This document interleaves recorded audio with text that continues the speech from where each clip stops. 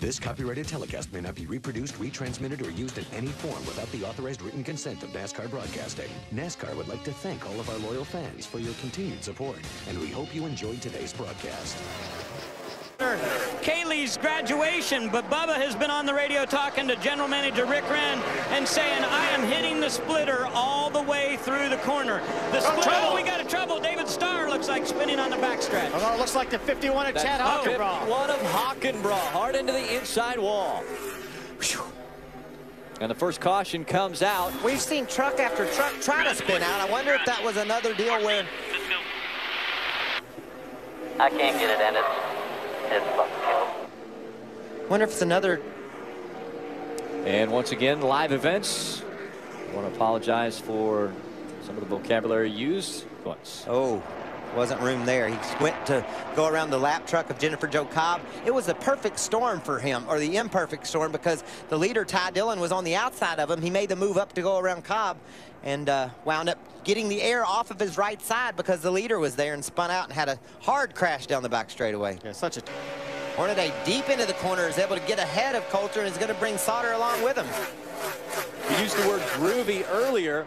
There's also bumps through the turns on this racetrack. Character. This racetrack has some character. Oh, and around goes Joey Coulter in the 18. Up into the outside wall. Two Kyle Busch Motorsports trucks now having damage.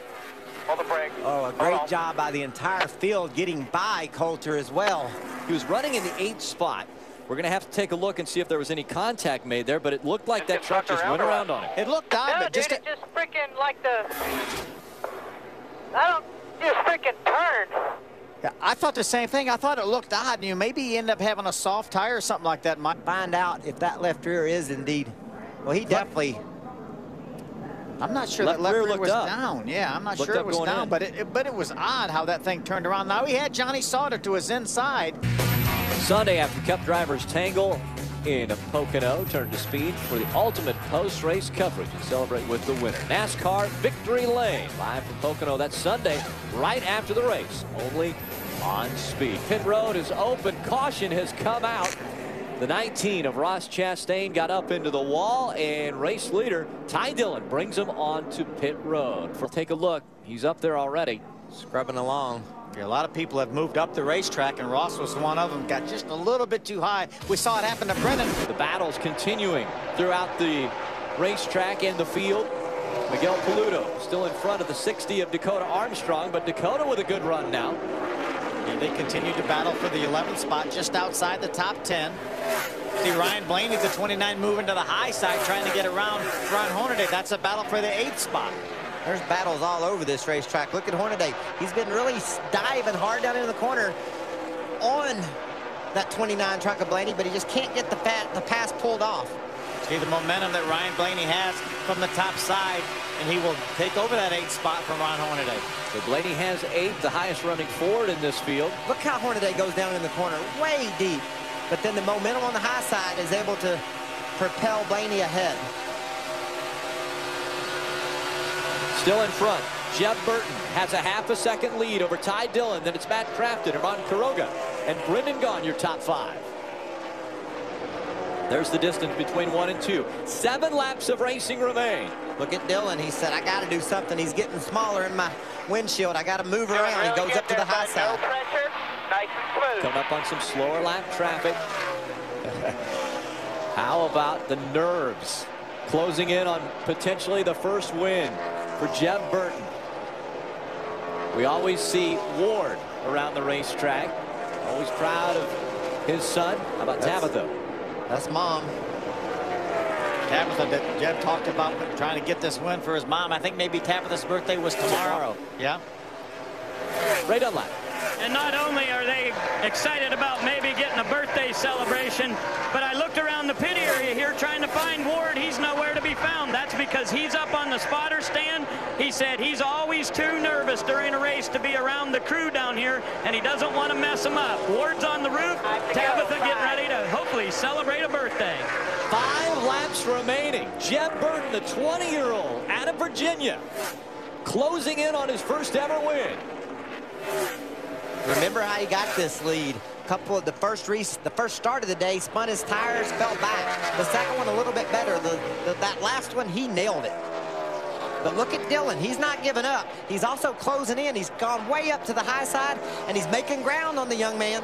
He gained a couple tenths of a second the lap before this. See what he does this lap. I think it's another couple of tenths. Tried to use the momentum off the 8. We saw Jeff Burton in the 4 also go down low, trying to get behind the 8 of Max Gresham, get a little bit of air off of that truck. I'll tell you, Ty's coming now. Another 0.2 of a second that last lap by. He's gone to the very high side. I'm sure Jeb's spotters reporting to him where Ty's running, and it's working for Ty. Is there enough time remaining? Coming out of turn number 4. There's Ward Burton on the left. 3 to go. Daytona 500 winner. 3 laps remaining. Jeb Burton now just a half a second in front of Ty Dillon. Another 0.2 of a second that lap, Mikey. This is how you want to win your first race, with a truck like Ty Dillon chasing you down. But man, it'd be much better if you had a straightaway lead and the white flag was in the air. Crafton looks as though off the pace just a bit. That's a battle for third. Comes up, moves to the inside, trying to take that 3rd spot away. Outstanding run by Herman Quiroga tonight. Love seeing this.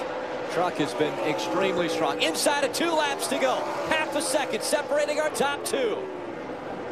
Last time by, Dillon's faster again than Burton. Way up the racetrack, the 19 of Ross Chastain. Look at there. He's a couple of truck lengths is all it is, Phil.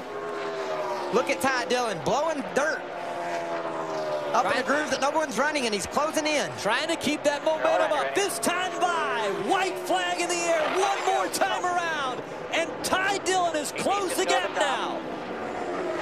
Ty Dillon can feel it now. He knows he's getting close. What a great job by Joey Coulter up out of the way. He knows those guys are battling for a win in Texas. Doesn't get much bigger than that. Jeb Burton just 0.3 of a second in front of Ty Dillon the last time they went across the stripe.